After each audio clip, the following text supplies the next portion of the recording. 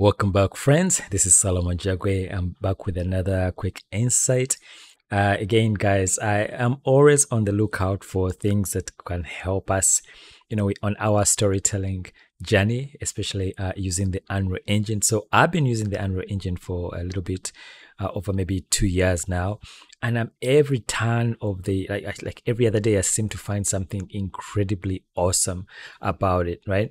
So in this highlight here on the Unreal Engine website, you can see all manners of things that people are using the Unreal Engine for. And you've seen me, share some like videos, highlights about fluid effects, right? Fluid flux, which is a fluid asset from Imaginary Blend. But today I came across this video, right? And this is Niagara. And for the longest time, I've known about Niagara, but I really don't think I'd appreciated how good it is, because I thought there were other plugins on the market that could do things much better. But then I watched this video, right? There's so many cool things about it, that as I was watching it, there are fumes like Phoenix FD, right? And I saw this video right here that reminded me of fluid flux. There are things that you can do with Niagara that I honestly hadn't investigated enough to really know that we already have these things on our hands inside of the Unreal Engine. So this, I guess, next month, I am taking a break right now just from a short film that I've been working on.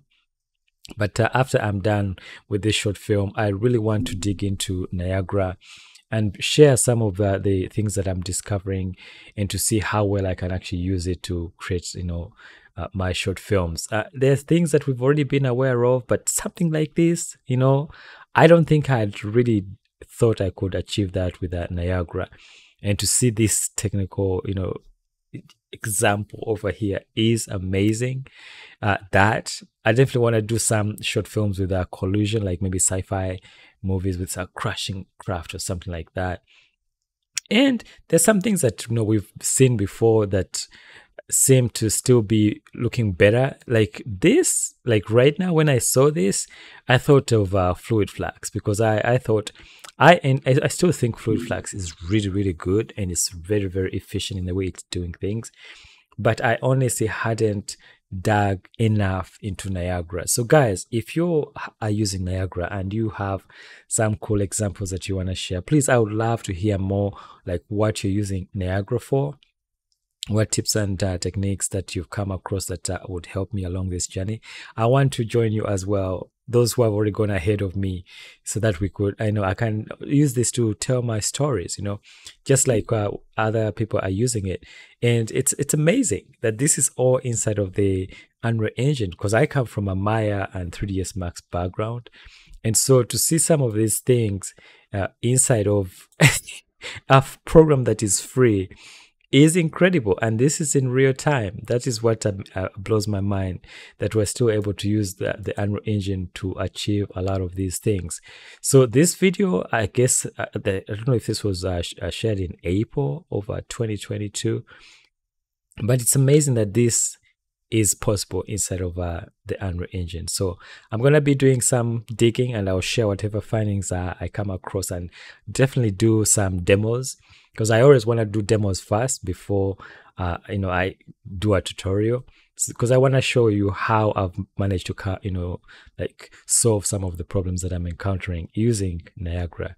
So guys, thank you so much indeed. Thank you to the friends who have brought this to my attention, and I'm going to do my best to dig in as much as possible and share with you. But this is really cool right there.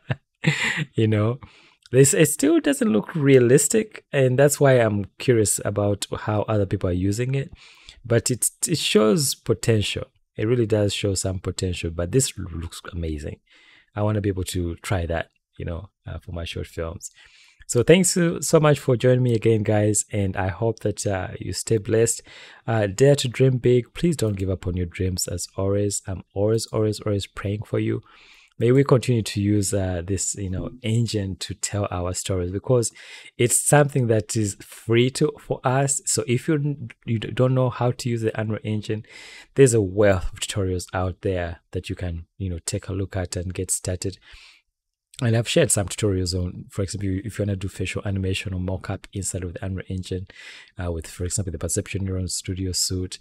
I've even done some Xsense tutorials as well.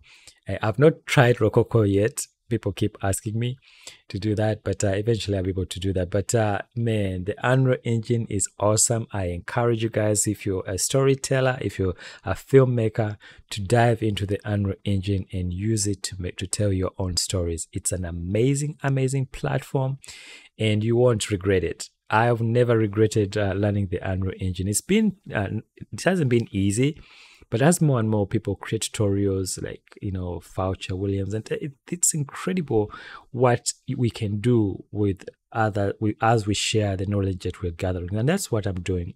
I'm doing my best to share whatever I learn with you through my YouTube channel. And so if you're new to my channel, I kindly ask that you spare a minute and subscribe and hit that notification bell so you're alerted when I post a new video. Much love to you all. Stay safe. I'm always praying for you. Please dare to dream big. Never ever give up on your dream. Bye for now. And today again, I was just sharing this video that I'd come across. And this page I came across on the dev.epicgames.com.